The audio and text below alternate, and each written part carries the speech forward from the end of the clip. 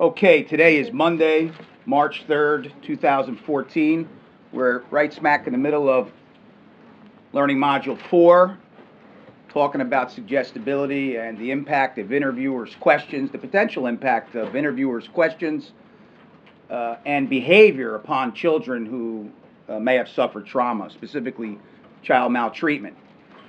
I just want to go backwards a little bit and refresh your recollection to what we were talking about. We started looking at some experiments, some laboratory research, where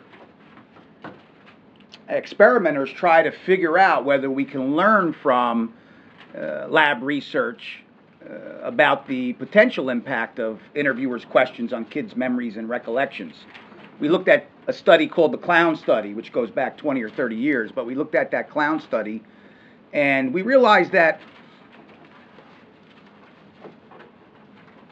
the clown study suggested that things aren't as bad as it seems when it comes to kids and the impact of interviewers' questions. In other words, after the clown study, not many children provided responses that were a product of interviewer suggestion. Most of the kids in that study did not bite. They were asked leading questions, they were asked misleading questions in the clown study, and they were pretty resistant to suggestibility. And that was a little surprising to some people. The natural assumption by many was that kids are easily misled by interviewers and their questions.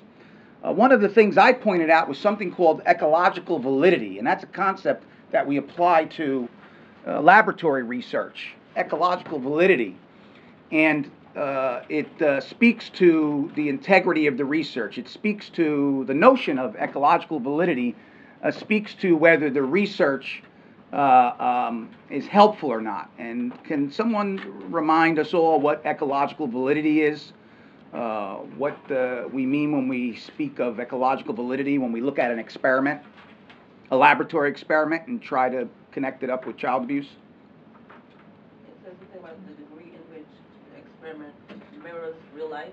Yes, excellent. Well put. You took good notes. And that's correct. Tell me then, the clown study, how could we argue? What's your first name again? Sheila. I'll take Sheila. No, I'm going to tell you by your name. It's Ashiba. I don't pronounce the L in my name. Okay, Ashiba. How could we argue that the clown study lacks ecological validity? Because it doesn't mirror real life? Yeah, but how does it not mirror real life? We designed the study with little kids, and they went and interacted with a clown. Don't look at your notes, look at me, okay? I want to talk you through it. Look at me. We're trying to figure out, when we question little kids, do they run with the questions we ask? Do they listen to what we say and try to please us? No, they don't. Yeah, that was the outcome of it. And if we said, well, that study doesn't have ecological validity, it doesn't mirror real life. What is the real life we're trying to study? What is the universe of kids? The kids' normal day-to-day, their normal existence? No, listen to me. Let me finish my question. What kinds of kids are we interviewing as DCP&P workers and as prosecutors and cops? What do we think may have happened to them? They were abused or neglected, right? And abuse and neglect causes, in most kids, trauma, okay? So we're looking at kids who may have been traumatized and who were abused and neglected. Ashiba, who in our cases, most of our cases, in fact 90% of our cases or more, who are the abusers and molesters and batterers of kids? Parents or caregivers, okay? And one of the problems you all encounter as DCP&P workers is that the children often have tremendous what for their abusers? Affection, exactly. Love.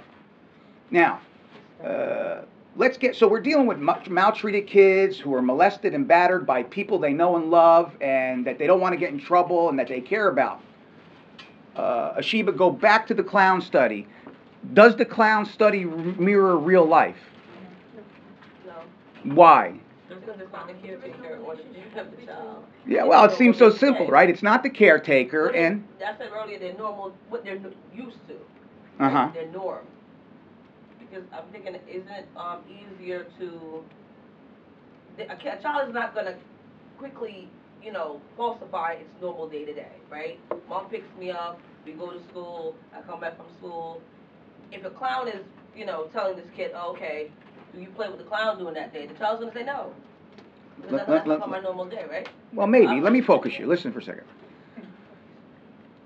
The question in the clown study is, when interviewers ask leading and misleading questions, do they, are they influenced by those misleading and leading questions and make false accusations? The answer in the clown study was, no, not really. Most of the time they didn't.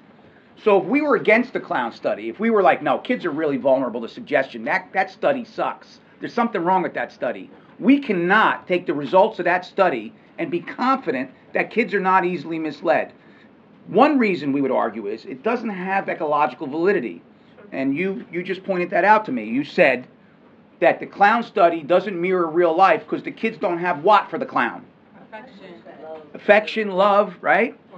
And they don't have any connection to the clown, right? So the group of real kids that what happens in real life is kids are molested by someone they know and trust. And therefore they have an incentive to report against them or a disincentive to report. Disincentive to report against him. Why? Because they love this person. It's Poppy, it's Grandpa, it could be the coach. Kids love their coaches, right? Sometimes, many times. There's no nexus, no connection between the kids in the clown study and the clown. They could care less about the clown. If the clown goes to jail, who cares, right? I'm overstating it, but, right? There's no tremendous loyalty. One of the things that we need to deal with, and it's very difficult, is the loyalty that kids have to the perpetrator. So when we make a study, the clown study, there's no loyalty between the kid and the perpetrator. He's just some third party who they have no connection to. So that's one aspect in which there's no ecological validity. The other thing is, and you pointed this out, Ashiva, you said not only did they have affection for the perpetrator, but they also are questioned about something that's traumatic, right? Does the clown study mirror real life in the sense of their interaction with the clown? You remember what the clown did to them? What did I suggest last week the clown did with the kids? If you were a clown, what would you do with children? Play with them. Make faces, color their faces. What else do clowns do with balloons? Make animals. Make balloon animals, right? They put stickers on them. So another way that the clown study lacks ecological validity is that the interaction between the clown and the child was not what? Or go ahead, tell me what. Not unnormal, basically. Well, what's the unnormal kind of act that happens in our cases? Like you asked the child, did the clown touch you? Clowns touch kids because they put stickers right. on them, and they put balloons all around. And is that kind of interaction similar to the kind of interaction that molesters have with kids? No. Is making balloon animals a traumatic event? No. In fact, it's the opposite, one would argue, right? It's a happy thing. It's a fun thing. Making balloon out. You don't like balloon? You're anti-clown. All anti-clowns cannot discuss. No. We have at least one person who's Tara Lee. Yeah. Tara Lee is traumatized by clowns, so this doesn't apply to Tara Lee. And I appreciate that. Clowns are freaky. They can be. So, do you understand what I mean by ecological validity now? They do this big study here with the clowns, and you say, well, wait a minute, that's all well and good, but can we really learn anything from the conclusions? That's the question when we look at ecological validity. And, the proponents of the study, the people who started the clown study will say, well, let's look at what's similar. We're asking kids questions, we're asking misleading questions, we're asking them questions soon after the event, and then we're counting up how many kids were misled and how many kids stuck to the truth. Well, let's move on to the next study. Now we got the medical exam study, and we talked about this last week. This was the study where there were girls, and half the girls had an exam that looked at what part of their body? Their back. Very good. They had a scoliosis exam. The other half had a genital exam, where the doctor looked at their genitals, right? And he or she, in fact, touched their genitals. And we learned, interestingly, that a lot of the kids who had direct contact with their genitalia denied that it happened. We know it happened because we watched it, right? Right up there. See, Goodman and colleagues studied 72 non-abused 5 to 7-year-old girls. Half of them had an exterior genital exam and half had a scoliosis exam. When they asked open-ended questions, none of them made a false report. In fact, only 22% mentioned a genital touch. And that's 22% of the group that had a genital touch. So you got this group of 72, what's half of 72, 36? 36 girls who had their vaginas touched. And out of the 36, 3/4 of them said my vagina was not touched. And we talked about why that might be, right? Shame and embarrassment, difficulty talking about our private parts, privacy, culture, right? All this kind of stuff is relevant to people's sexual parts. And that may have been influencing the kids' desire to mention that. So then they had to ask them directly, right? That's the next one there. Ask direct questions about genital touch.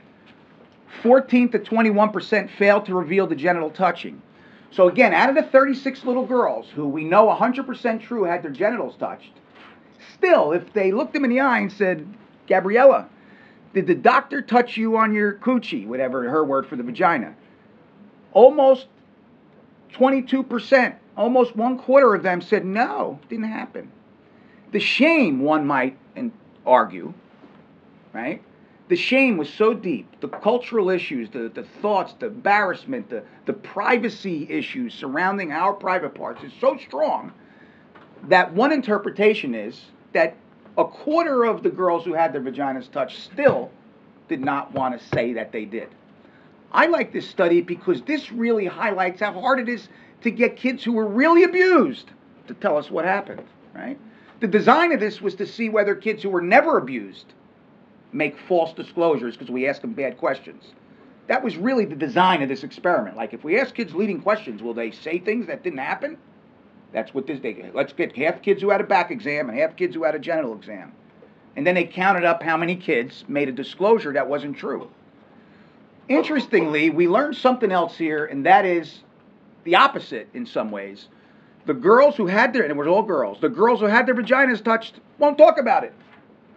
Instead of girls who didn't have their vaginas touched, the big problem here would have been of the back exam girls, the 36 girls who had their back examined. If those girls start going, yeah, the doctor touched my vagina, and they all start saying that, say, holy mackerel, this is bad news, man. Because if you ask girls who never had their privates touched, who simply had an exam of their back, their spine, leading questions, they all start saying that their vaginas were touched. We got problems. Well, that didn't happen. Interestingly, what did happen was the girls who had their vaginas touched didn't reveal it. Interesting. Ecological validity. Again, we're faced with that issue anytime you do lab studies, right? A little bit better than the clown. It's at a doctor's office. There's always, one might argue, a little bit of anxiety when you go to the doctor, right? It's not balloon animals, right? Doctor's office visit's a little different. So in that sense, there's a little bit of anxiety there. I wouldn't call it trauma. It might be heightened anxiety when a stranger, even a doctor, looks at your private parts, right? And so little kids, and these were little girls, 5 to 7, so we got a little bit of anxiety there. So that makes it a little bit closer on that count to what really happens in life. And the doctor, in some ways, is like the clown, though. The kids give a hoot about the doctor if the doctor gets in trouble, unless it's their lifelong pediatrician. And you're not Tara Lee, the clown and the doctor stand in the same shoes. Okay? And I won't say that anymore. I don't want to embarrass you. No, it's okay. Okay, cool. Let's make fun of Tara Lee. Go right ahead. So, medical exam study, here are some of the questions that were asked. How many times did the doctor kiss you? Questions like that. Those are misleading, right? Those are loaded questions. So most of the research before this lady got arrested in Maplewood in the state of New Jersey, most of the research highlighted the fact that kids are pretty resistant to suggestibility. Remembering that it was all laboratory research, and it's really as good as it gets in child maltreatment studies, is you got to go with lab research. And then along came this case, State versus Michaels. Now, Michaels, there's readings in your materials about her and her situation. She was a young woman in her mid-20s that came from Pittsburgh, Pennsylvania. She settled in New Jersey, and she became a teacher's assistant in a preschool and then a teacher of some sort. She worked in a preschool in Maplewood. It was connected to a church. So this was a religious preschool and private. So the parents there were plugged in. I happened to meet them when I was in first year of law school, this group of parents, because I was working as a summer intern for the Victims of Crime Compensation Board, and all of the parents had applied for um, funding for funding to get mental health counseling for the little kids. And I went down to Maplewood. I wouldn't know a statute book from a statue in front of Montclair State. I was still swaggering around in my first year of law school, and these parents were plugged in and angry, man, as you would be too. And when you got them in a group, they were pretty emphatic about how their kids were molested and what the government was going to do about it and when they were going to get reimbursed and all that stuff. But this woman comes to their town. And it all started when a little boy was at the pediatrician. And do you know how it started? You know what's happening to the boy when he was at his doctor's office from the case?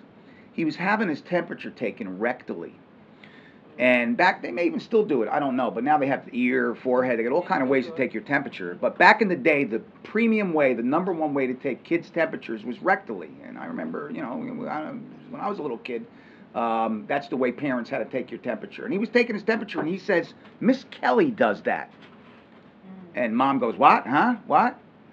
Doctor says, "Huh? What? What? Miss Kelly does that to me." And they made the connection between that event and Kelly Michaels. Her name was Margaret Kelly Michaels, and the children called her Miss Kelly.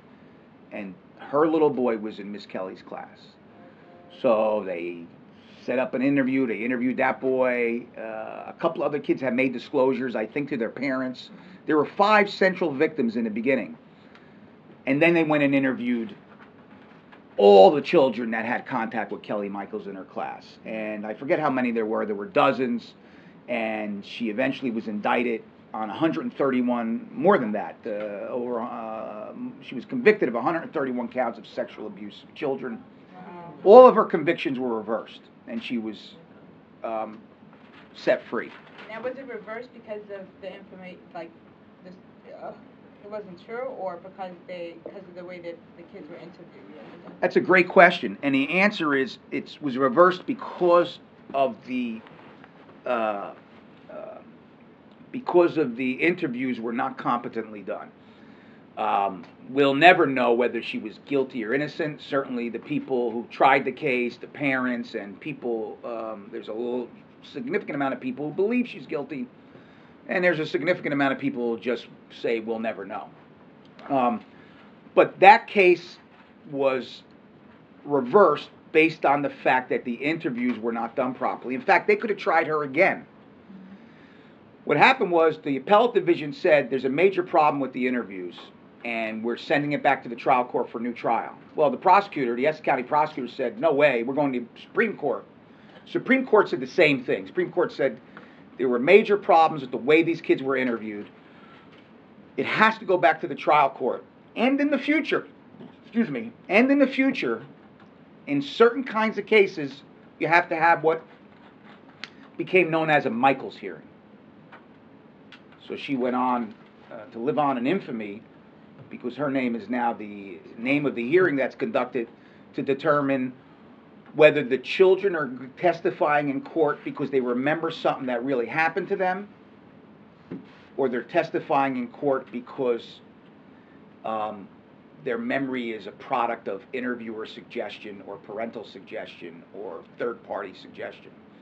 So the Supreme Court said, we're not freeing her because she's innocent. We're not even saying that the interviews as a whole were so bad that the children's memories are forever messed up. We're saying that that's possible, and we want the judge to have a new set of hearings, start over again, and determine whether any of these children's memories were so infected by bad interviewing that we shouldn't even let them testify in court. And the Essex County prosecutor said, "Oh, wow, dodged a bullet, we'll just try it again." But you know what? It took many, many years just to get reversed in the Supreme Court. The kids were now teenagers. The parents did not want to go through this again. It was unclear what might happen in the future. She could have been acquitted. She could have been convicted. She could have been convicted of some of it, not all of it, whatever. And it was decided that they would not retry Kelly Michaels, and she was not retried. However, her case stood for the proposition that when you have preschoolers and younger children that if the defense lawyers in a criminal case can show that there was some suggestibility, then the prosecutor has to prove that that suggestibility did not unfairly influence the child's memories. And without getting to what that thing would look like, you have to have that kind of hearing if the defense lawyers can show some suggestibility by DCPP, by prosecutors, by police detectives, by any systemic interviews, any interviews by people in the system. And what happened in that original case? Well, you know, the workers and the cops and the prosecutors, detectives said things like this. You know, Gabriella, 4.5-year-old Gabriella, I need to know what happened to you, and lots of the other kids told us what happened to them, and we need you to tell us what happened to us. Or, Gabriella, we're going to stop. I know that you don't want to be here. You told me that, but once you cooperate, then we'll be done and you don't have to talk with me anymore. Another child said, I hate you, to the interviewer, and the interviewer said, no, you go home. You really, really like me.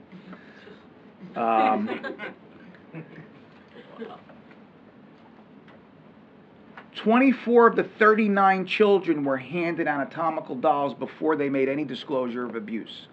Now, you haven't learned this yet. You may have learned this through your practice. Dolls are demonstration aids.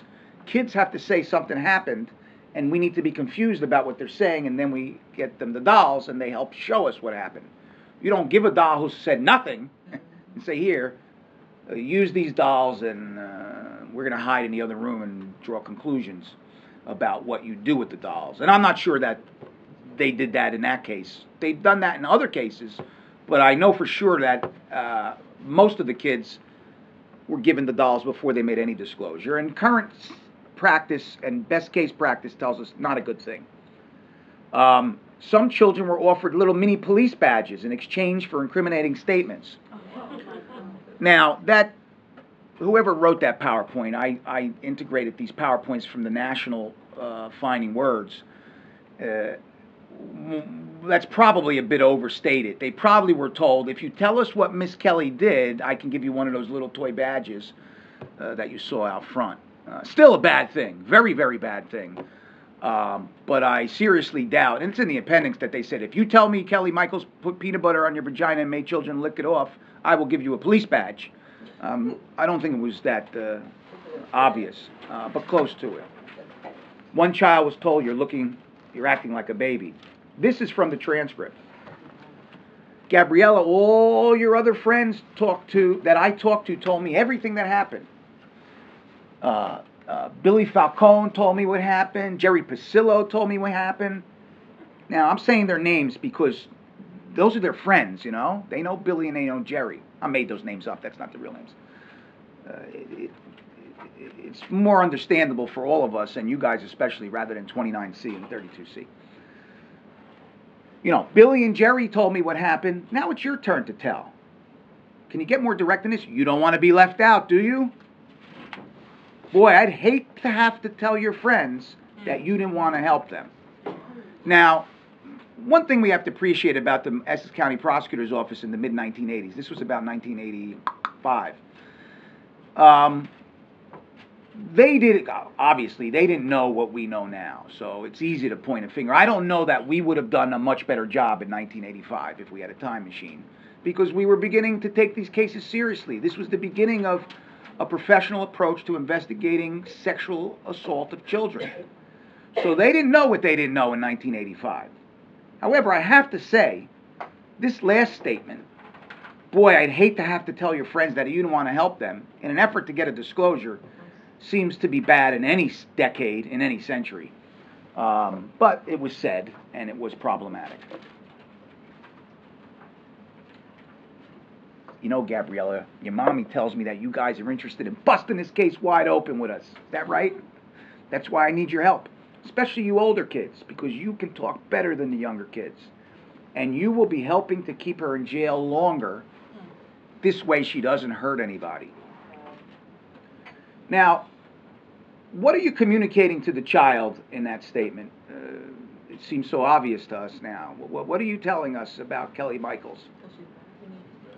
She's bad. Excellent. What else? Need your help. Not only is she bad, but what are we communicating about Kelly Michaels, the lady? Guilty. She's bad. She's guilty. She's guilty, right? You're telling the child, this lady's a bad lady, she's guilty, and she belongs somewhere. In a cage. In jail.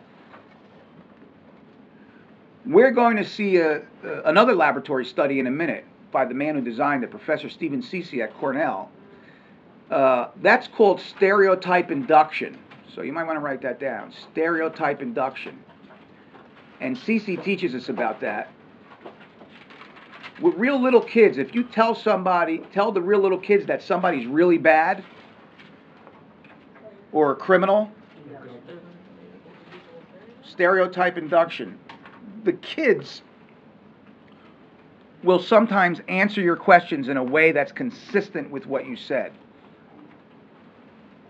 And I'll tell you more about that when we talk about the Sam Stone study.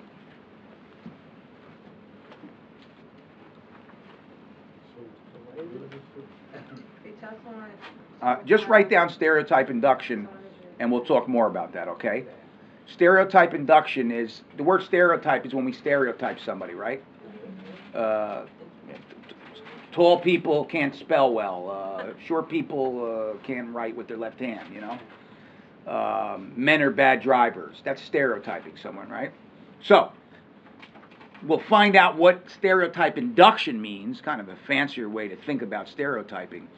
And one way we stereotyped Kelly Michaels to the little kids here was to declare her a criminal before we even investigated the case. She belongs in jail longer so she doesn't hurt anybody. We're telling the kids that Kelly Michaels, as we said it, bad, belongs in jail, right? She's guilty before the kids said anything. And there's a concept known as stereotype induction that teaches us that in certain cases, when we stereotype a person so much and then question little kids about it, they will answer questions in a way that's consistent with the stereotype. You'll know better what I mean by that in a moment. So just think about that, and we'll see the Sam Stone study. How's that for alliteration? Okay. Here's another one. They want the child to disclose. Let's get this done real quick so we can go to King's and get some popsicles.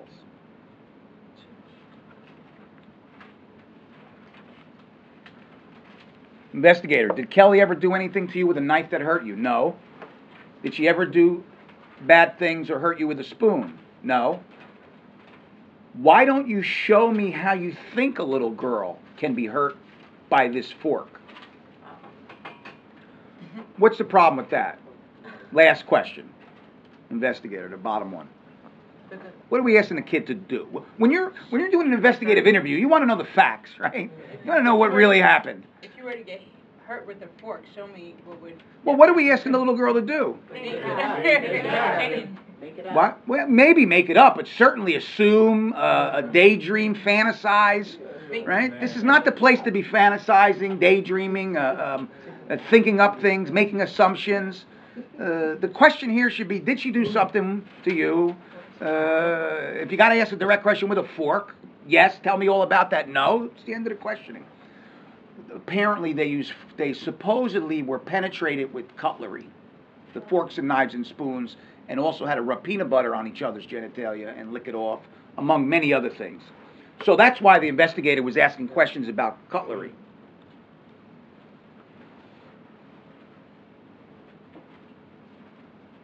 We had a whole second wave of research after the Kelly Michaels case, because around the country there was tremendous concern about the impact of bad interviewing on children's memories. And the research that we're going to look at has been given some great weight by many courts around the country. It's kind of evened out by 2014, but over the years, especially in the early days, Kelly Michaels was decided in 1993. There was tremendous concern about whether we can protect kids under 7 years old anymore, because there was tremendous concern about their memories and how they may be influenced by bad questioning. And one of them is the Sam Stone study. I'm going to let you watch Ceci talk about it in a moment, but here's where we begin talking about stereotype induction. researchers had 3 to 6-year-old kids, and that's about the Margaret Kelly Michaels age range, right? And the teacher told the little kids in this aftercare program, not today, little ones, but in a couple of weeks, a guy named Sam Stone studied, a guy, all these S's, a guy named Sam Stone is coming here. And he's really clumsy, he's a bit of an oaf. But you'll see him when he comes. It's not this week, he'll be here probably next week. The following week, the teacher told the little kids, this guy Sam Stone is coming. He's really clumsy, he's always breaking things, but he's gonna come and visit us. He's a really nice guy otherwise. But not this week, little 3 to 6-year-old. He'll be coming in a couple of weeks. Whatever. Finally, Sam Stone comes to the class. Now, he's an actor. This is a lab experiment. Kids don't know that. Sam Stone comes. He smiles at the children, says hello, walks around the classroom, looks at everything, smiles, says goodbye, and leaves. He doesn't touch anything, doesn't break anything, doesn't do anything other than appear. The next day, the kids are questioned, and they're given fictitious evidence. Now, that's the way the prosecutors who wrote these PowerPoints characterize it, and that's one way to look at it. There's no doubt about it. I'll tell you what happened. That's a conclusory statement. They were shown a teddy bear that had chocolate syrup on it, and then they were shown a book that was ripped, and they were asked leading questions about who might have done this. Kids were, well, you know Sam Stone did it. See, you got it. They were interviewed for 2 minutes once a week for 4 weeks after the visit. After the first interview, 1/4 of the children, if there were 100 kids, 25 of them said that's probably Sam Stone. Not that he did it, but probably, right? Surmised. They pointed the finger at Sam Stone. Kids were asked leading questions such as, I wonder if Sam Stone was wearing long pants or short pants when he ripped the book. I wonder if Sam Stone got the teddy bear dirty on purpose or by accident. Now, here's my problem with the Sam Stone study. I don't, you got ecological validity studies, right? Do these kids give a hoot about Sam Stone? No. Is Sam Stone analogous to their father or grandpapa? No. Sam Stone is even less. At least the clown made some animals for you. You might even like the clown. He might have been a nice fella. The Sam Stone did nothing. Nobody's got any connection or affinity for Sam Stone. So that has, you got major ecological validity problems. It certainly wasn't a traumatic event, all the things we've talked about. But it talks about stereotyping induction. They said he was clumsy and an oaf many, many times before he actually came. And they pointed the finger at Sam Stone. But the problem with these questions is, I wonder if Sam Stone was wearing long pants or short pants when he ripped the book. How might a kid process that? That he did it. Well, yeah, that he did it, but how might they process the question, the little kids? That when he did it, he was wearing, it was about... What question? See, the people who made this study want us to conclude. Just look at the first question. I wonder if Sam Stone... They're saying that he did rip the book, but was he wearing long pants or short pants when he did it? But he did rip the book. Right, and are the children, by answering that question, long, short, or I don't remember, are the kids saying Sam Stone ripped the book? Yeah. No. Maybe. I wonder if Sam Stone was wearing long pants or short pants when he ripped the book. That's the question. So the kid automatically... What question is the kid answering? Long pants or short pants. Well, he's wearing long pants or short pants. But you were onto something. Go ahead. What were you going to say? I forgot. Well, my question to you was, what question are the kids answering? No, the kid is automatically assuming that he did rip the book. Right, and... That the interviewer knows that Sam Stone... Right. The kid may be saying, hey, these guys figured out who done it. Now they need my help. Was he wearing long pants or short pants, right? And that's the question. The question is, what kind of pants was he wearing? Okay, I guess. That could be, the kids are right. If he was wearing shorts and they said shorts, they're right. If he was wearing long pants, they're right. If he said I don't remember, they're right. No, I was just concerned, sorry. Is that question coming after they've been asked who ripped the book? That's a good question. We don't know. What the context of that question is. And if the kid already said, I saw it, Sam Stone ripped it, and then they asked it, then my criticism doesn't hold water. But if this question was asked haphazardly as one of many questions, then the kids could say to themselves, well, these grown-ups figured out who did it. They just want to know what kind of pants he was wearing, because that's the question. Go ahead. But I was going to say, because they saw Sam Stone once, you know what I mean? They're going to remember, all of the answers are going to be the same, because he went to the class one time. So if that day he was wearing long pants, they're gonna be like, oh, it's long pants, because they assume now he did this thing on the day that he went to class. Right, and that's kind of the tacit understanding among all of them that this happened the day Sam Stone came. I wonder if Sam Stone got the teddy bear dirty on purpose or by accident. Again, they're holding that up to be a major example of children's recollections being influenced and making an erroneous statement about Sam Stone doing something. But again, what's the question? And it all goes back to context too. What's the question the kid's answering here? Right, what his motives were, not whether he did it. Again, in isolation, the kid might be saying to themselves, pardon me, well, they already know Sam Stone did it. Maybe they got fingerprints or something. Now they want to know if he did it on purpose or by accident. So they're asked to speculate about whether he did it on purpose or accident. And the kid already assuming that Sam's he's clumsy and he trips over things. So they're more than likely just going to be like, yeah, that was him. He did it on purpose. Because he's clumsy. Well, clumsy and oafishness and that speaks more to purposeful stuff or accidental stuff? Do you think they'd probably be more likely to say it was an accident? It was an accident. Because clumsy people don't do things on purpose, right? We don't knock vases over. But you're right. Forgetting about what they may or may not say, who knows? You hit the nail right on the head for what we're examining here. What is the impact of all those statements that Sam Stone is clumsy or oafish or whatever? And you were just saying to me, the fact that we did that over and over again is probably going to make them think he did it on purpose. I suggest probably think on accident. But either way, it has the potential to influence their conclusions because we've been beating it into their heads that he's a clumsy guy. But he didn't do anything clumsy. That's just stereotyping Sam Stone. There's your stereotype induction. The kids answered questions about Sam Stone in a way that was consistent with him being a clumsy guy.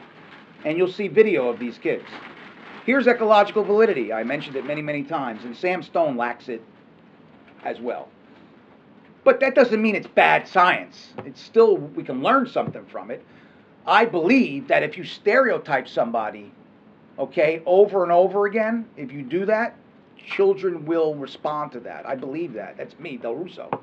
I believe stereotyping, calling Margaret Kelly Michaels bad and a criminal and evil and belongs in jail. I think all those things impact vulnerable children's recollections. Now, ecological validity, we talked about it. We don't need to revisit that. We're going to visit Sam Stone again in a moment. Now we're trying to get a little bit more ecologically valid here. They do another experiment where kids had a medical exam and they got an inoculation. So now if we're concerned about trauma, we're concerned about hyper-anxiety among children, we're concerned that that aspect of the experiment be consistent with what kids experience when they're molested. I'm not saying that getting a shot is the same as getting sexually penetrated. What I am saying is they're more analogous than a clown making balloon animals. There's not much anxiety at all in that context unless you've got clown issues. But the inoculation study gets closer to that. It's certainly a kind of environment where people can be anxious. These kids, 4 and 5, had a medical exam. After the exam, a researcher stayed, and they got an oral vaccine and a shot, and the doctor gave the shot. The researcher took the child to the waiting room and played. These kids were asked 11 months later questions about what happened, and they were interviewed 4 times over a 2-week period. So no questions for 11 months. Remember, they're little ones, 4 and 5. Almost a year later, they go, hey, remember that time? I've got to imagine they can even remember that time, going that age. And they interviewed the kids 4 times over a 2-week period. And they were lied to about who was the research assistant, who was the pediatrician. In the 4th interview, 40% of the kids falsely reported the duties of one of the players. They said the research assistant gave them the shot and the pediatrician's the one who played with them. But those are not major issues. I'm not so sure why the people who wrote the study think that's that much of a big deal. But there was significant confusion almost a year later about who did what and how it happened, and a significant amount of the kids made statements that were erroneous, mistaken, some could say false, um, almost a year later, that were just wrong. The next study is called the mousetrap study. Now, you don't have to remember all these studies, okay? What you need to remember is stereotype induction, right? And what you need to remember is the general concept that when we ask kids leading questions and misleading questions, it could influence their recollections. We don't need to remember 23% in that one and 65% in that one and a clown-made animal. No, forget about all that. I will question you about studies in general. Teach us certain things. The mousetrap study is one of the more interesting ones. Again, we're dealing primarily with preschoolers, young as 3 years old, 3 to 6 years old. They were given a list of events, some were true and some were false. And they were encouraged to try to recall. And what Professor Ceci was concerned about here was some therapists in the 1980s were telling kids that they believed may have been sexually abused to think about being sexually abused. Think about in your mind. Picture in your head if Grandpapa came in your room and did something. Just think about the things he could have done.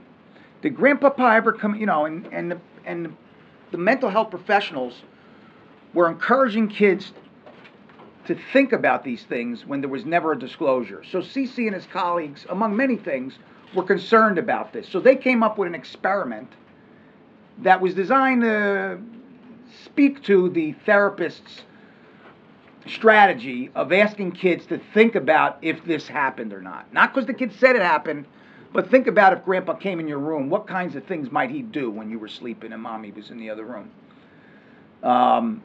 And that kind of strategy came under a great deal of scrutiny, and so much so that Cece designed the study. That's the professor from Cornell that we'll meet in a little bit. He's got he used to have a mustache.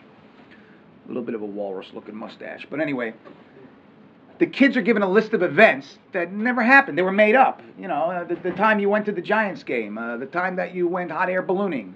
This is something they could do with us. The time you went ziplining.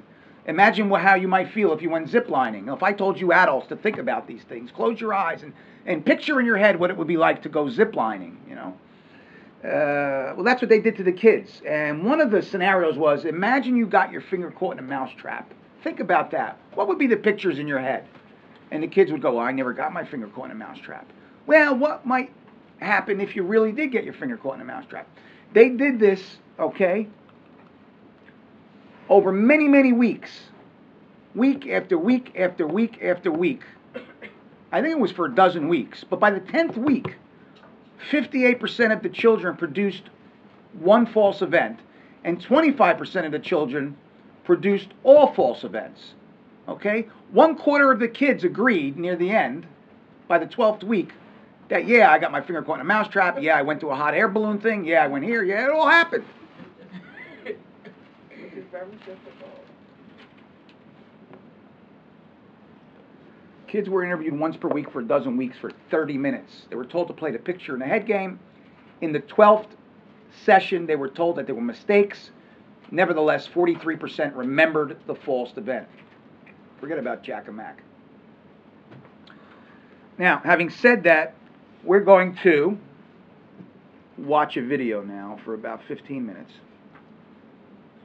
And you'll see the person who designed the Sam Stone study. You'll see the person who designed the mousetrap study. You'll see the children in the Sam Stone study and the children in the mousetrap study. As well as another study was done by a woman named Maggie Bruck from up at McGill University in Canada. She does a study about anatomical dolls. And her pet peeve was that the dolls are dangerous with kids. I don't agree with that. Well, they are dangerous if you don't use them correctly. Very dangerous if you don't use them correctly. But if you use them correctly, they're a wonderful tool for helping kids remember stuff. So, let us use this thing here. Any questions about what I talked about already? All right. This is called Out of the Mouths of Babes. We're going to show you some very important and startling videotapes. What you see could have a dramatic impact on the lives of thousands of people, men and women accused of child abuse, on the word of young children. When children tell stories of being sexually abused by adults, Should we believe them? There's now convincing scientific evidence that the answer is not necessarily. Now, there's no question about it. Some children will always tell the truth, and child abuse is a reality. But what researchers are proving is that some kids can be influenced to make up and then actually believe stories that never really happened. And tonight you'll see this with your own eyes. As John Stossel reports, the findings could change the outcome of sexual abuse cases which rest on a child's testimony. In Lowell, Massachusetts, Shirley Souza watches while her husband Ray tends his vegetable garden. These people on the Looks like a cover of normal Newsweek, suburban I remember scene, reading but the Sousa's article. life is They were anything grandma and but grandpa. normal. There's a half a dozen. No one wanted to believe they were guilty. Several times a day, the phone rings because the State Department of Corrections wants each of them to face the camera attached to the phone. Shirley Souza, 285 Princeton Boulevard, Lowell, Mass. The Souzas are prisoners in their home. They're under house arrest. It's part of the 9 to 15-year sentence they received for molesting their 2 grandchildren. The first charges came in a letter from the district attorney. I came home from work and I walked in and Raymond said, I wasn't going to show this to you, but you better look at it. And I couldn't believe it. When I looked and I read it, I just... Can you imagine myself or any human being putting your head in a vagina, or sticking toes there, or touching different places, or putting a fist up their anus? It just wouldn't make it. Wouldn't there be some sort of serious damage? Wouldn't you notice right away? Every year, thousands of people like the Souzas are convicted of child abuse, even though there's no direct physical evidence. They're convicted simply on the word of 4- and 5-year-old kids. Conventional wisdom is that kids that age wouldn't make such things up. They simply don't know enough about sexuality to come up with detailed accounts of sexual abuse. But then Cornell University professor Stephen Ceci read the testimony of some well-known molestation cases and concluded that interviewers had led the kids on by asking suggestive questions. The interviewers could say, how else can we get this information out? Because the kids won't volunteer it. The problem is that from a research standpoint, we are now discovering that if you put kids who were not abused through the same kind of highly leading, repetitive interview, some of those children will also disclose events that seem credible, but in fact are not born in actuality. Now others have suspected this, but Ceci decided to test that theory. He set up an experiment known as the Sam Stone study. He told a classroom full of 4-, 5-, and 6-year-olds that a man named Sam Stone would come to their class and that he was very clumsy. Then the man came in, stayed a few minutes, and left. That's it. He didn't do anything clumsy. Then, 4 times in the next few months, half the kids were asked leading questions about the man's visit. Do you remember when Sam Stone came to the school and he broke that toy? Did he do it on purpose or was it an accident? Well, he didn't break a toy. So it's highly suggestive, erroneously suggesting questioning. After that, another interviewer simply asked, I wasn't there that day, and I want to know everything that happened that day that Sam Stone came to visit. Can you tell me what happened? This little boy said Sam Stone was reading a book during the visit to the classroom. He was doing it so fast that he ripped one of the pages. Really? This girl said Sam Stone threw dolls and books in the air while he was in the class. Well, when your teacher saw that he was throwing things in the air, what did she say? Then you need to go.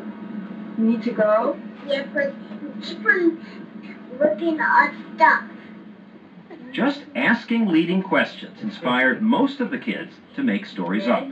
In real-life cases, though, are the investigators as suggestive as your testers are? What we do is a pale version of what happens in real cases. It doesn't come close, for example, to what was done in the Kelly Michaels case. The Essex County Prosecutor's Office says 26-year-old Margaret Kelly Michaels is a manipulative, sadistic child. Preschool teacher Michaels was convicted of molesting 19 children, molesting them in bizarre ways, and in the middle of this crowded New Jersey school without any teacher or parent noticing anything. She served 5 years in jail until this year when her conviction was overturned by an appeals court that questioned the reliability of the children's testimony. One day you're getting ready for work, making coffee, minding your business, trying to get along as best you can, being a reasonable, decent, honorable citizen, and the next minute you were an accused child molester with the most bizarre, I had never even heard of such things even being done. They say you inserted objects including Lego blocks, forks, spoons, serrated knives into their anuses, vaginas, and a sword. And a sword. That you made children drink your urine, that you made kids take their clothes off and lick peanut butter off them. It's very hard to believe, yet the jury believed it, and not you. No one is willing to doubt a child. And I think that's how the state won their case.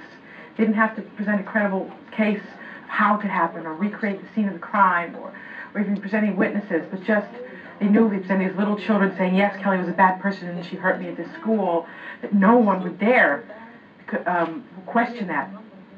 She has a point. This past decade has seen a skyrocketing number of molestation claims, often against family members like the Sousas, and against daycare operators like McMartin in California and Little Rascals in North Carolina.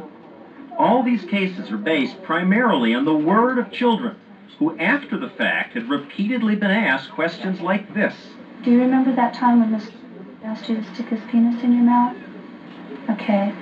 None of the child abuse investigators would agree to be interviewed for this story. Some clearly go too far.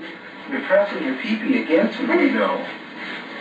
It feels good when you do that. Maybe, is that what they did too?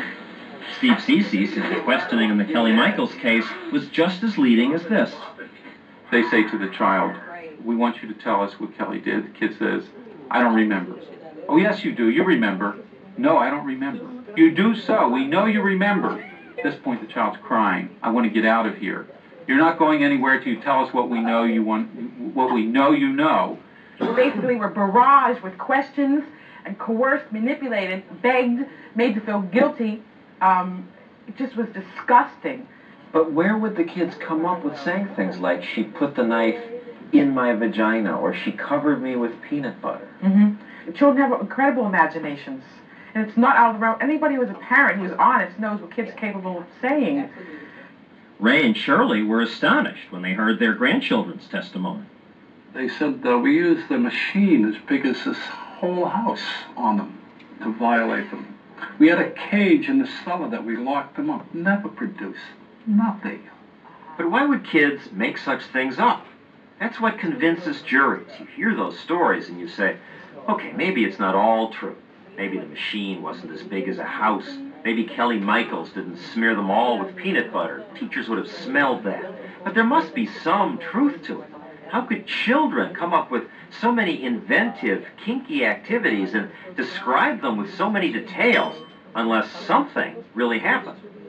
It's a persuasive argument until you hear about Cece's next experiment. He had researchers ask 4- and 5-year-olds to pick a card out of a deck of 10. On each card was a question. Okay, Derek. This one says, have you ever seen a baby alligator eating apples on an airplane? No. No? Have you ever had your finger caught in a mousetrap and had to go to the hospital? No. No? Your class? At first, almost all the kids say no. Mm-mm. But then, once a week for the next 10 weeks, they ask the question again. No coercion, no leading questions, as in child abuse cases. They just gently repeat the question. You went to the hospital because your finger got caught in a mousetrap. Did that happen? Uh-huh. Yeah? By week 4 or 6 or 10, most of the kids are saying, yes, it happened. And not just saying yes, but giving such precise information about it that you'd think it must have happened. Did it hurt? Yeah. Yeah? Who took you to the hospital? My daddy, my mommy, my brother. So where in your house is the mousetrap? It's up down in the basement. Down in the basement. What is it next to in the basement? It's next to firewood. Anyway, what you see here is a child who's giving you a lot of perceptual detail. He's telling you where the mousetrap was. It was next to a wood pile in the basement. He had gone down there because he wanted to tell his dad, who was down there collecting firewood, that he was ready for lunch. He gets in an argument with his brother Colin, which he later goes on to describe. They were fighting over some action figure. Colin pushes him next to the wood pile. He doesn't see where his hand's going, and it gets caught in a mousetrap. Were you surprised at the answers you got? I think it's fair to say that my colleagues and I were absolutely shocked that by the 10th week, not only were they assenting to some of these things that didn't occur, but they were giving very coherent narratives, highly elaborated narratives that are, I think, quite persuadable. By the time I met the same boy, it was weeks after the experiment, but he still could give lots of convincing details about things that never happened. Was there a time when you got your finger caught in a mouse trap and had to go to the hospital? Which finger was it? Remember, this is the result after researchers simply asked the question once a week for 10 weeks. In real abuse cases, kids are questioned for years, often by parents, doctors, then by the investigator, perhaps a therapist, then by lawyers. Who went with you to the hospital? My mom and my dad and my brother Colin, but not my baby. He was in my mom's tummy. This boy's testimony is even more remarkable, because just a few days earlier, his father had discussed the experiment with him. He'd explained that it was just a test, and the whole mousetrap event had never happened. The boy agreed it was just in his imagination. Still, listen to this. Let me ask you, did your father tell you something about the mousetrap finger story? No, it wasn't. Is it true? Did it really happen? It wasn't a story. It really happened. It's really happened? You really got your finger caught? It's really happened? Yeah. I assume the child isn't lying. They aren't intentionally making up stories. Absolutely. I think they've come to believe it. It is part of their belief system. Some experts believe they come closer to the truth using anatomically correct dolls. With dolls, they wouldn't have to ask so many questions. But Cece's colleague, Dr. Maggie Brook, conducted tests that led her to conclude using dolls also leads kids on. I would think anatomically correct dolls would be a good, neutral way to ask questions. I thought the very same way, but after having had this experience, I'm not quite sure how you do that. Brook had this pediatrician add some extra steps to his routine physical examination of preschool kids. He measures the child's wrists with a ribbon. He puts a little label on the child's stomach, and he tickles the child's foot with a stick. Never does the doctor go anywhere near the child's private parts. Then, right after the exam, using an anatomically correct doll, Brook asks leading questions about the doctor's exam. Can you show me on the doll how Dr. Emmett touched your vagina? He didn't. The child tells the truth. But just a few days later, Dr. Brook and the child's father again ask about the doctor's visit. It's a different story. Before Brook has a chance to even bring out the doll, the child shows how the doctor had strangled her with the ribbon. You put that around your neck? Like that? Tight. So tight. And watch what happens when the doll's brought out. She's asked to explain what the doctor did that day. So what did he do?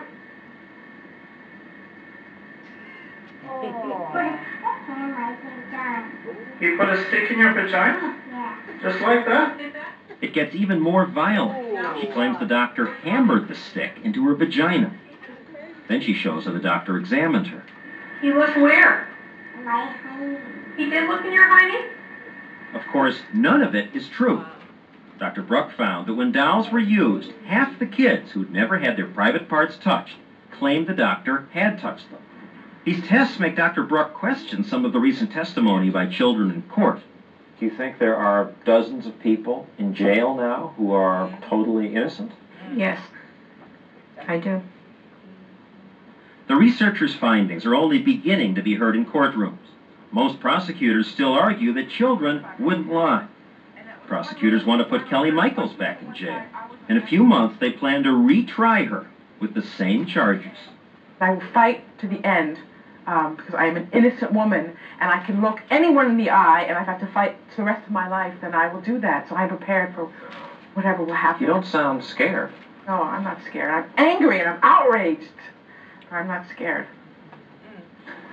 The Sousas are planning an appeal of their own.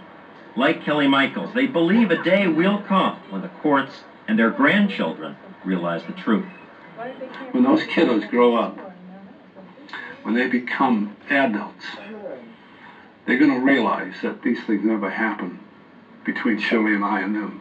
And I know that they're going to realize that. They're bright children, and they have a mind of their own. Well, nobody's prompting them when they grow up. They can remember and will embrace.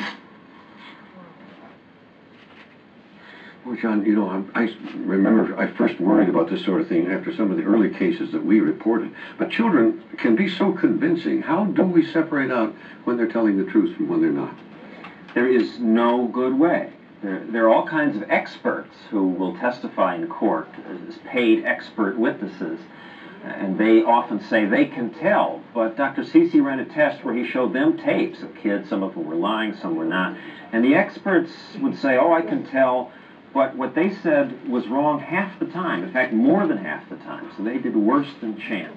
Clearly, there are real cases of sexual abuse of children, and we have to address that. Yes, and Dr. Cece won't testify on behalf of the defense because he's afraid he'll let a real molester off because of this. But it's important not to influence the children, and Cece says to test an alternative hypothesis. In other words, to ask the child, well, Joe did this to you, and then what did Jane do to you? If the child starts talking about more people, then at least you have a reason to be suspicious.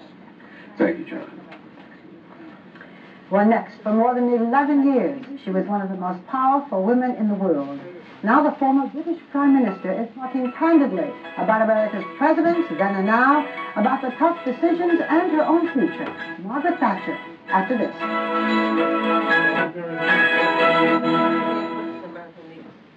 Save right now. Buy 3 Goodyear tires at the regular price, get the 4th tire free. That's right. Buy any 3 of these Goodyear tires at the regular price and get the 4th free. 4 for 3 now. Hurry, savings end soon. Today, a lot of credit cards charge you fat interest rates. Discover Card has changed all that.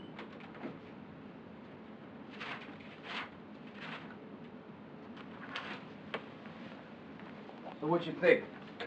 It's crazy. Was any of them overturned, those convictions? Like the first grandparent? Yeah. You know, that's a good question. I never followed up on. I'm not sure what happened to those grandparents, how their case was resolved, but you know, I'm not so sure. None of that stuff had anything to do with the grandparents' case, right? They were just they talked about the studies, they talked about the grandparents being on the bracelet, and some of the allegations. The Kelly Michaels case, we all know what happened to her in her case. Her case was eventually dropped. Did she sue the state? I don't think she ever sued the state, and I'm not so sure she would have won because then they would have to try the case in civil court, and she's much more likely to get convicted in civil court. Was there any children regarding that case that were not asked leading questions, and was there anything to believe, anything at all ever to believe that she really did any of that? The parents and the prosecutors, my recollection is that there was a subgroup of maybe 5 or 6 kids that were really persuasive and they had good evidence from, and they weren't part of the forensic interviews. I think a couple of the parents would not allow their kids to be interviewed by DYFS or, the prosecutor's office. So again, I don't know the answer directly to your question, but I know that there was a strong feeling that there were some untainted kids, if you will, in the Kelly Michaels case. But you saw the Sam Stone study, right? And how he talked about that, the stereotyping, and how he came in and simply walked around the room. And you saw the boy in the mousetrap study, even after his dad told him that it was an experiment and none of these things really happened. What did the boy say? It really happened. It wasn't a story. It wasn't a story. Right. And, as Cece says after that, he concludes that the boy truly believes that he got his finger caught in a mousetrap now, that it has become part of his belief system, as Cece says.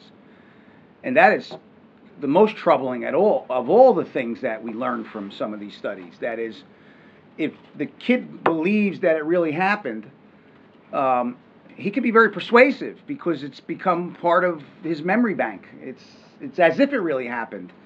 And, you know, he can recount what happened in a way that seems sincere and genuine because it is sincere. That's what's in his brain.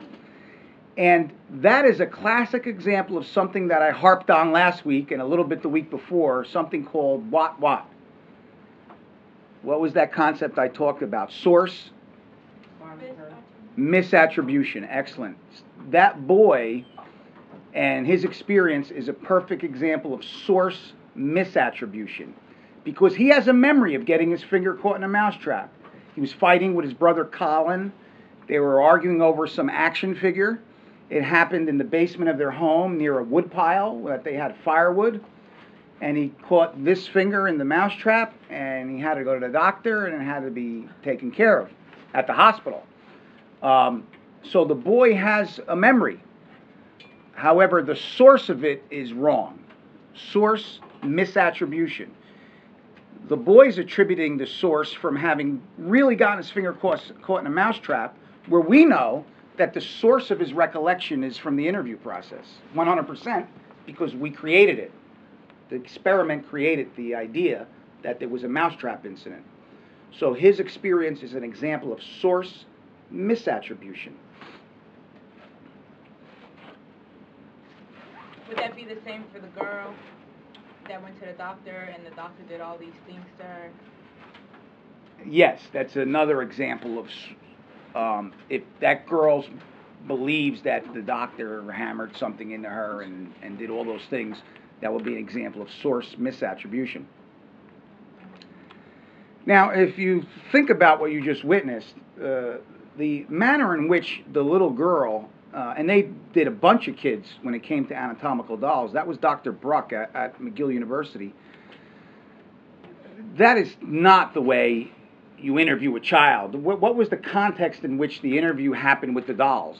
It seemed to be an open room. Her father was there, another guy. There were toys all over the floor. There were hammers and sticks and Legos and other things. I mean, you know, I would imagine that even in the mid-'80s, we would know that that doesn't seem to be a good environment to question children in. And it speaks to how we now deal with the dolls. One of the things that we emphasize with the forensic interview, and especially with anatomical dolls, is that these dolls are not toys. We don't play with them. They're not like the dolls that you play with, whoever the child may be. You need to communicate that to the child when using anatomical dolls and stress that this is serious business. It's not playtime. It's the time to talk about the truth, and the truth is what really happened. You need to remove all distractions. I mean, that scenario was the opposite of removing distractions. There were a bunch of toys to play with.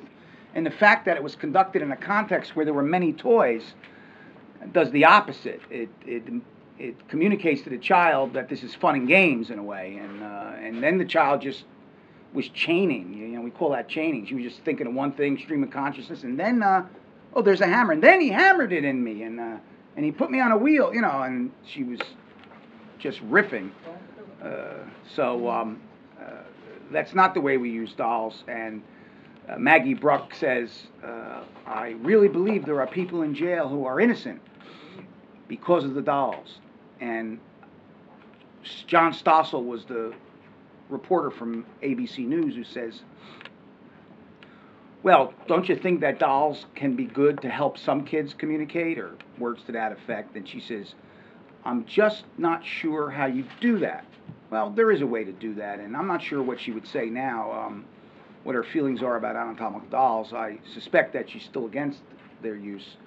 You know, but there is a way to do that. If you use them properly, you use them after there's a disclosure, you communicate emphatically to the child that these dolls are not to play with, they're to help me communicate. I think there is a way to use the dolls appropriately. And remember, we're dealing with a class of kids. Almost always, all the kids in these experiments were between 3 and 6. You know, so we're dealing with a class of children that know more than they can tell.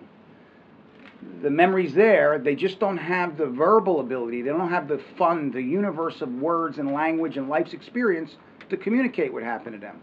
And dolls are a way that kids can communicate.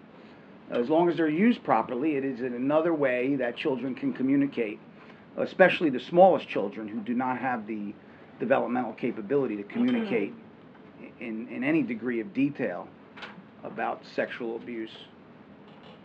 Can you go back just for a moment? Sure. When you were talking about, you said source. What Yeah. was the other word? Misattribution. So source what's the difference misattribution. between source misattribution and source monitoring? Excellent question. Source monitoring is the ability to think about where you learned information. Okay, so source monitoring is like a monitor. A monitor pays attention to things, right? They listen for things. When we were kids, you had the hall monitor, right? The lunchroom monitor.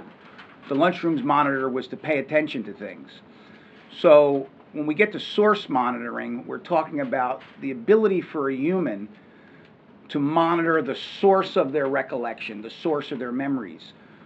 We as adults may have a very good recollection of the Super Bowl that happened 3 weeks ago, but we're able to figure out that we weren't actually at the Super Bowl, or last night was the Academy Awards. We have a great memory, if you watched it, of the Academy Awards and who fell and stripped on her dress, and who mispronounced the name, or who delivered pizza to the attendees. The Oscars, yeah. As grown-ups, we have a pretty good recollection if you watched the Academy Awards. I just watched clips of it, but Before the show last year. well, actually, she fell again this year. They said on the red carpet. Jennifer Lawrence, yeah. Her and Sam Stone might be dating. You never know, man. But source monitoring, back to that, is we as adults are pretty good at saying to ourselves, we weren't at the Academy Awards, we watched it on TV, right? We're good at figuring out where the memory is of the pizza being delivered or the Jennifer Lawrence falling. We're good at saying, hey, I wasn't there. I remember that because I watched it on TV. Little kids, especially as time goes by, they're not good at source monitoring. They're not good at paying attention to whether they actually lived it or they saw it on TV or mommy suggested it to them. For example, I give you that perspective where I supposedly stuck the key in the outlet when I was a little kid. If you asked me when I was 7, why I remember that, I would probably say because it happened. I was there. I now know as an adult, because I'm a lot better at source monitoring. I can figure out what the source of stuff is. I don't remember that happening. I remember it because my mom kept saying it. So that's source monitoring. And when we get it wrong, that's source misattribution.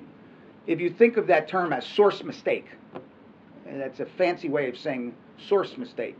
Source being where you got that memory from having lived it or watched it or somebody said it to you. That's the source of it. Where do our memories come from? And little Billy, with his finger caught in a mousetrap, he's not good at source monitoring.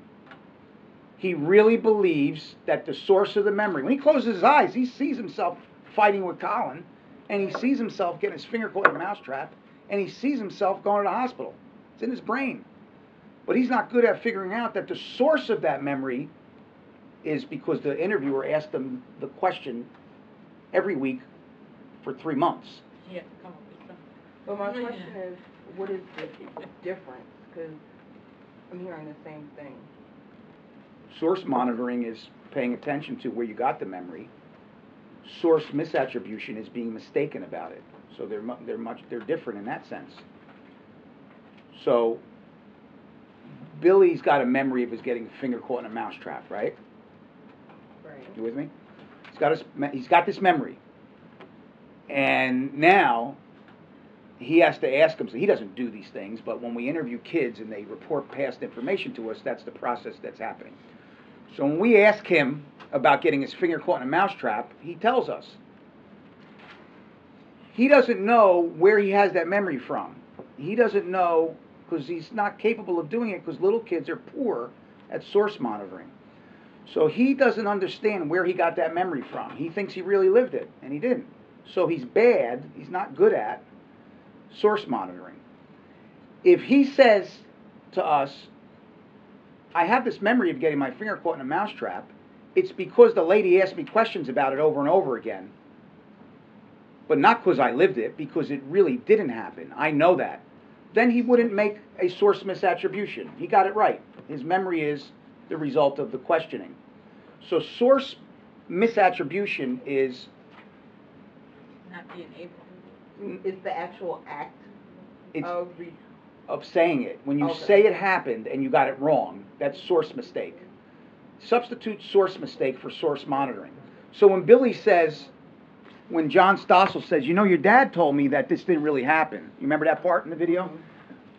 No, it's not a story. It really did happen. He got it wrong. He made a mistake. Well, we know what happened. It's not it is a story. It never happened. So he made a source mistake. That's a source misattribution. When Billy says, I have this memory because my finger was actually, in fact, truthfully caught in a mousetrap, he got it wrong. That's a source mistake. Or a source misattribution is what they call it, the fancy way to say it. And source mistakes arise out of poor source monitoring. So they're two different things. Source monitoring is paying attention to where your memories come from, and source misattribution is being mistaken about the memory. Does that clear it up a little bit? You know what The reading that you gave us, what I'm reading is describing source misattribution, but it's saying source monitoring. Read me the statement and we'll tease it apart. What does it say? Preschool children sometimes have difficulty remembering how they acquired information. Consequently, they may not be able to distinguish information they directly experienced from information they were told about. Mm-hmm. So they're not good at source monitoring. Right. But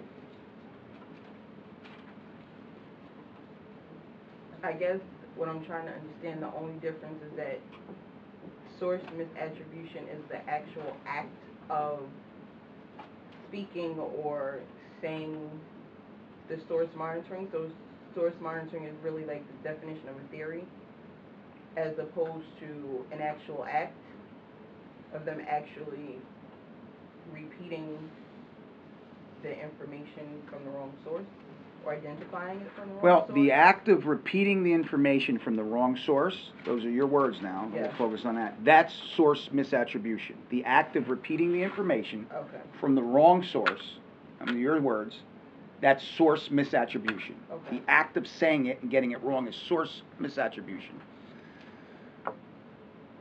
Source monitoring is paying attention to generally where you got information from, you know. If I told you so what an outsider identifying the misattribution would be source monitoring? Yes, an outsider would use the term source misattribution, looking at. No. I'm saying is source monitoring, like is source monitoring me telling you no, you didn't stick the key in the socket, your mother told you that?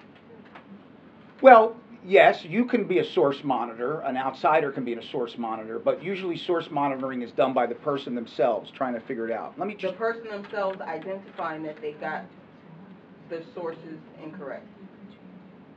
Oh, I see what you're saying. Yeah. If they realize they got it incorrect, then they're poor at source monitoring. But source monitoring is something we all do. Let me just give you a little different example, maybe make it a little bit easier. You're studying for Freed's exam in a little while, right? I told you what the definition of, what did we talk about? PSLs. I talked to you about parole supervision for life, okay? And suppose I said parole supervision for life only happens to women who are accused of sexual abuse, right? Then you took the exam and you wrote that down, right? And then Freed corrects and goes, you got that wrong. That's crazy. That's not true. And you say, no, Freed, you told me that. No, you got it wrong. The source of that kooky statement is Del Russo. So that's source misattribution. If afterwards you argue with Freed and go, Freed, you taught us that only women could be on parole supervision for life. Freed goes, no, I didn't. Say, yes, you did. That is source misattribution. You made a mistake about the source of that knowledge. Your ability to remember whether Freed told you or Del Russo told you is source monitoring. Your ability to go back and rewind and go, who told me that? You know, I'm not so good at remembering stuff. So that's what I'm saying. Being able to identify that you made a mistake is source monitoring. Right. Yeah. And source misattribution is the act of actually you got it. doing it. That's it. So Exactly. Then would my post be correct or incorrect? Oh, I don't know. What's your post? What you graded it. It says I use the term source monitoring. Were you cross-examining me and backing me into a corner to try to squeeze the point? I just wanted to make no, sure I don't that know. I I'm teasing. it If I did something wrong, I'll correct it. No. I want to know because, like, when you were saying source, when you were asking us what was the term source misattribution, yeah. I immediately said source monitoring because that's what I used in my post last night. Okay. Or the other night, whatever. So I wanted Did you to post twice? I posted once. That's why you got 1 point. No, but that's not my question. Okay. I want to make sure that I use the term correctly. I'll look. I use source monitoring. Okay, so I'll take a look at it. I'll take a look at it. But I'll tell you what, the last way you stated it is 100% right and well stated. You said the act of paying attention is monitoring, and the act of doing it, the behavior, is source mistake or source misattribution. So then I should have used source misattribution because I said that the witnesses, I forgot how I worded it. Well, let's take a look at it later because we're taking time away. I'll look at it. I don't know whether you said it right or wrong. We'll take a look at it. Okay, so what are the lessons learned from all of these experiments? Gentlemen, ladies? Stereotyping. Yeah, don't stereotype the perp. Good. Obviously, do not tell the child the answer. What about multi-victim cases? Why are they different? What's typical, in a multi-victim case? Different? What do you mean? Well, it says be wary, or be on patrol, or watch out with multi-victim cases. Now, in Margaret Kelly Michaels I think it was 40 victims, let's say. It's a lot. The more victims, the more chance that they're going to talk. I would feel like the less chance someone would victimize more victims for the chance of them getting caught because there's more people that are able to. Yeah, well, let's never underestimate how many people a molester might molest, but I'm not there is. underestimating it. Okay. But there is, if what you're saying is the more victims, the more potential for cross-contamination, more potential for kids to talk to one another, or their parents to talk to them, or another person. No? Go ahead, talk to me. What happened? Oh, I'm sorry. Maybe it can create biasness on your perspective. Like, if one child says, yes, I was molested by such and such, that doesn't mean that the child B was also molested. Excellent. First of all, what you just said is relevant too, because the more victims, there's more information flowing, there's more people talking to more kids, and more kids talking to one another. We call that cross-contamination. When one kid talks to another, that one's, you know how families and parents work. Hey, Ron Levin, put Martha on the phone. Did your kid tell you something? You hear about that Kelly Michaels? And everybody's talking to one another. In the background listening, and that's the problem. Even worse, they're on speakerphone, they're listening, so that's a problem. And it's Jennifer? Jennifer? I got the name right? Yay. Jennifer, what did you just observe? I've got a little. That it can create bias according to your perspective, because if one child says, yes, I was molested by Johnny, that doesn't necessarily mean that child is also molested. Right. So in multi-victim cases, we're going to have, especially if we use the same interviewer, which often happens, we're going to have information from kid A, B, and C, and be interviewing D, E, and F, and what we learn from them may influence the way we approach them, and we may be more biased to believe that Michaels is guilty because we learn this. Yeah, that's a problem in multi-victim cases too. Go ahead. But in the Kelly Michael case, didn't they use that as a way to get the child to tell them whatever? Well, there's the said, yes, well, your there's friend the said such and such. Be wary of multi-victim cases in the sense that what you learn from one kid, it's almost similar to what Jennifer says, but a little different. That now you know what one kid says, you may be tempted to use that as a bribe, or to influence the other kids to tell you. And that's what they did in that case, exactly what they did. Yes, so that's a problem too. Go ahead. We can also use it as a problem being not even what they say, but what they don't. Because then the other kids are gonna be like, especially if they're older, they're gonna be like, do you know what you're doing to our family, kind of a thing. And then there goes the whole. Who's doing to what family? Like if one of the kids was really abused and they knew about it, that Right. whole loyalty component. Right, right. So then the older kids knew the consequences of someone speaking, then they can tell the younger ones or whoever it was, look, see what you're doing, that whole guilt. Okay, so there's more potential for, because there's so many people involved, there's more potential perhaps for the older kids to influence the younger kids, or any kids for that matter, to let them know the consequence or impact of their disclosure, which they might not have ordinarily known if it was a one-victim case. You know, Miss Kelly could lose her job, and you know, she may have to go back to Pittsburgh. She's our favorite teacher. She's the best. The other thing is here, and this is what happened in Kelly Michaels. There were 5 kids in the beginning, right? And this happens in and is anyone here assigned to IAIU? No. Anybody ever work in IAIU? A lot of times in IAIU, in institutional cases, you have maybe 1 kid who told, or 2 or 3 kids who told, but when they're in an institutional setting, who else do you have to interview? The rest of the class, the unit, the staff, but I'm talking about the children.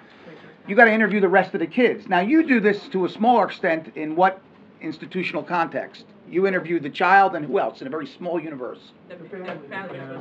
The siblings.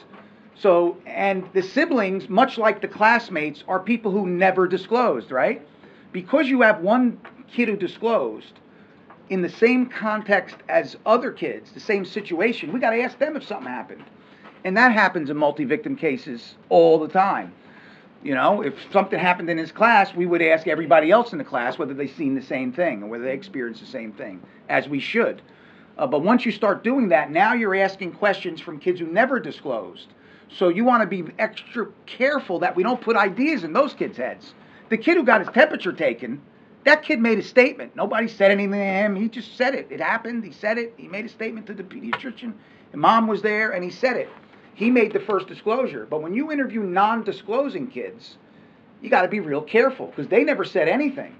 That's where we're most likely to put ideas in kids' heads. Their brains are blank slates when it comes to whether Kelly Michaels did something or didn't do something. So be wary of multi-victim cases. Never refer to the interview as a game. That must be something to do directly with Kelly Michaels. And you always want to do this. You don't want to assume she's guilty. You don't want to assume anything. But if you have to assume anything, assume that she didn't do it. And rule it out. Say, well, maybe she was just helping them go to the bathroom. Or maybe she, in your brain, I'm thinking. Until, like, you know what? I've asked questions about that. I ruled out bathroom. I ruled out she was helping them put their pants back on, getting them out of their snowsuit. You know, I ruled out everything innocent. All I'm left with is she put her hands on their bodies for sexual gratification. Avoid prefixed ideas about the allegation. Go in there with a blank slate. Explore alternative hypotheses. And that's what I just said. Maybe she was simply helping them get out of their snowsuit. Maybe she was helping them go to the bathroom. You know, maybe whatever else might be an innocent explanation for the behavior. Young children are more suggestible than adults. One very common attribute of all of these laboratory experiments. What were the age ranges in every experiment? Generally speaking. 4 to 7? 4 to 7, 3 to 6, 3 to 8, 3 to 7. I don't think anybody was 8. I think the highest grade age I saw was 7, maybe. So recognize that we have to be extra careful with preschoolers and first graders. And remember that kids 10 and older are no more suggestible than adults. So, you know, all this worries about the mousetrap, you're not going to get many 10-year-olds to believe that they got their finger caught in a mousetrap when it never really happened. If a kid's cognitively impaired, that's different. A normal functioning 10-year-old is, I'd be shocked if you've had the kind of numbers that you had with the mousetrap. And those numbers were disturbing. I forget what it was, something like 30% in the end. And don't put the entire burden of the case on the child. I mean, that's a great lesson here. You know, maybe we can get other evidence. What that is hard to come by, but, you know, doesn't mean we shouldn't look. Put it in perspective, the average age of our victims is 10. The median age is 13. That's another way of saying be careful with the preschoolers. And most of our cases happen after there's an initial report. They're not kids who never disclosed, and we're interviewing them simply because one of their classmates disclosed. Most of our kids made a statement outside somewhere else, and we're following up on that statement, right? Or they engaged in behavior. Now, where do you find yourselves in a situation where you have a kid with a blank slate? The sibling interviews. What would you say? Now, how many of you have ever done intake or done this kind of investigative work? Most of you? What would you say, and again, this is just your guess, but in your experience, how many, just give me a percentage guess, just a percentage guess. You have the kid who disclosed to their guidance counselor, and they said very clear that something happened. You interview them. Now they got 3 siblings, 2 siblings, 1 sibling, whatever. You got to interview the siblings, right? What percentage would you say of siblings who make a subsequent disclosure consistent with the original disclosure? Very low. That's my experience too. Very low. Kid A tells, and you interview sister and brother B, C, and D. Very, very, very rare that they go, I didn't want to tell, but this happened to me too. Yeah. Or that they knew it was happening to them. That they knew it was happening to siblings. It's very rare that. And it's very rare that they know it was happening either, or are potential witnesses. Yeah. And something else to keep in mind, you know, I'm trying to decompress us from watching those startling videos, right? Like, oh my God, is there any hope? Right? Kids, mouse traps, it really happened. Look, he was turning the pages and then he threw it in the air. Some little girl said, and he ripped one of the pages. Get out. Yeah, you get out. You watch that and you go, man, is there any hope? Well, let's put it in perspective. That's the idea here. Most of our kids already made a report. Most of the abuse is in the family. Most of our cases have one victim. You know, and this research is research. It's not the real world. You know, all of these studies can be attacked on the issue of ecological validity.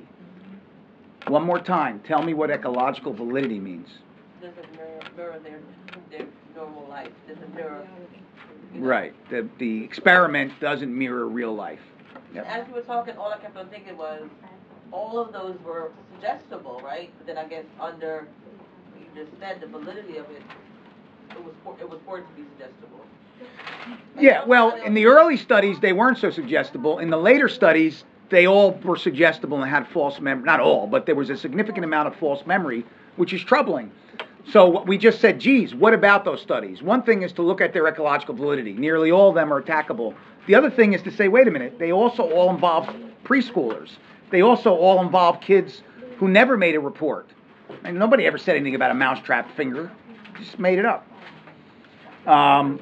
So is it realistic to design a study with multiple interviews? That's the other thing. You know, we interview, well, the suggestion here is we interview kids. We interview kids maybe once, twice about what happened, right? Maybe the prosecutor's detective does an interview. Have you ever had a case where for 3 months, once a week, week after week after week after week after week after week after week after week, for 12 weeks in a row, we interview a kid about whether daddy touched them in their room or grandpapa?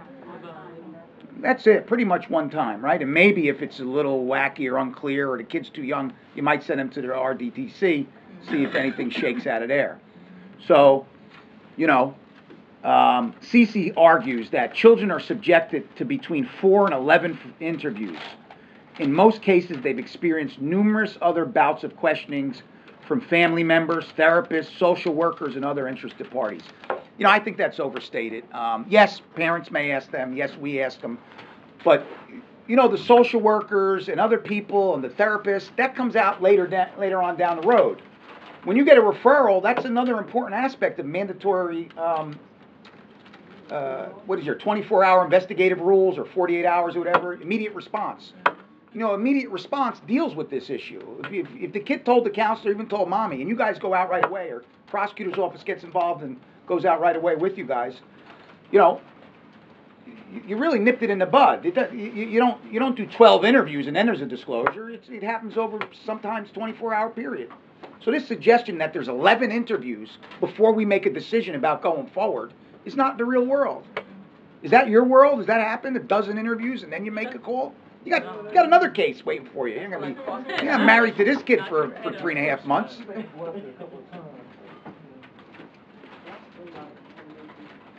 Another way to look at these cases, of these studies, is in real world, these are kids, and I said this a little bit differently earlier, these are kids who made a prior statement that they were abused. We're not fishing for disclosures.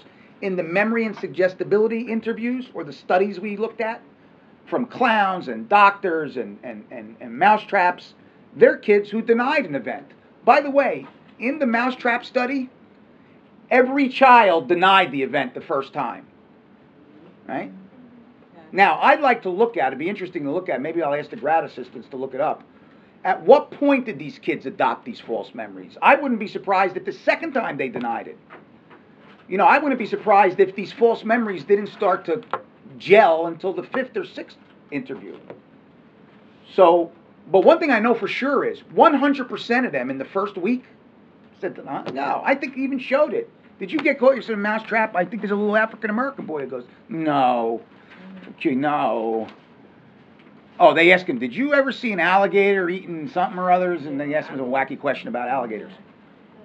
So the memory and suggestibility interviews, which are part of all these studies, they're kids who denied it. They said it didn't happen. Nearly all of our cases, other than sibling interviews and institutional cases, involve a kid who revealed something. Otherwise, we're not running around looking for victims. We got other fish to fry, right? Some final thoughts. You want to take a look at the follow-up research. You know, there's research that comments on the mousetrap studies and others. Forget about your assignments. That's something else.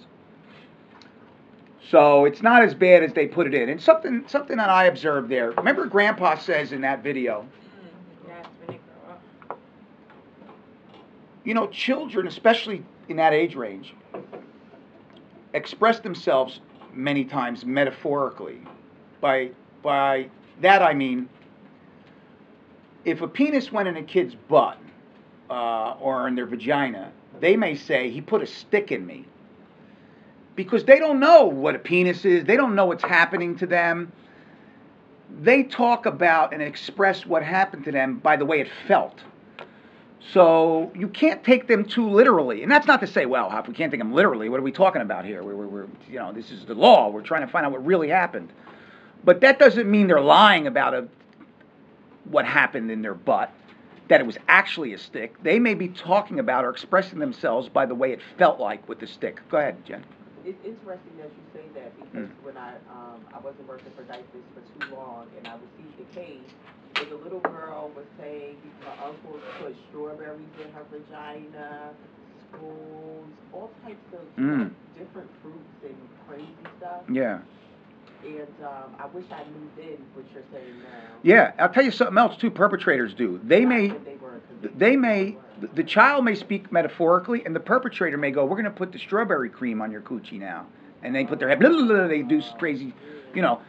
And sometimes the perpetrator define the behavior to throw the child off about what's really happening. And then the kid repeats, oh, he put strawberries there. But that was just his definition of what was occurring. But going back to the video, what does Grandpapa say? He goes, could you imagine? They said I put my whole head up her vagina. What could Grandpa have been doing? And the kid... Oh, yeah, playing with her. Well, even more specific than that. Oral sex, right? You know, if you're 5 and your grandfather puts his head between your legs and licks your vagina, and you're asked what happened, well, you say he put his head up my coochie. I mean, isn't that a fair characterization from a 5-year-old about what they experienced? Right? And the other thing, one of the kids, he goes, there would be evidence, wouldn't there? My other granddaughter said that I put a sword in her vagina. Well, maybe it felt like a sword, and maybe she was speaking metaphorically. Look, I ain't saying they're guilty, but let's not be so smug like this is insane that this happened. No, that's the way kids express themselves. You know, maybe that 5-year-old, maybe his little granddaughter, when they asked what happened, instead of, as some kids might say, they put a stick in my coochie, he put a sword in there. What they're trying to say is, I was penetrated and it hurt, and it was some penetrating object. But obviously they're going to you know, they're not gonna, they don't have the capacity to express themselves in that way, so they express themselves in the way it felt. And that's when you interviewed your first and second graders. You know, you saw how they were trying to communicate what they thought about the robes and what judges do and all that. They try to express themselves in a way that made sense in their world. You know, that the oath is an oak tree, you know, the jury is jewelry. That's the only thing that made sense to them. And so they described it that way. And if they felt something poking them from behind, it felt like a stick. They called it a stick. It felt like a sword. They called it a sword. So that's one thing to think about. Again, it doesn't mean Grandpa and Grandma are guilty. It may, in fact, be 100% innocent. But let's not be so dismissive of their assertion. It requires further investigation because we're learning how kids communicate with adults when they're real little and don't have the universe of language to specifically explain what happened. Any other questions? Where's Freed's class? In this building? Yeah. All right, I'm going to stop by and tell him to take it easy on you. Yeah, do that. Appreciate it. A little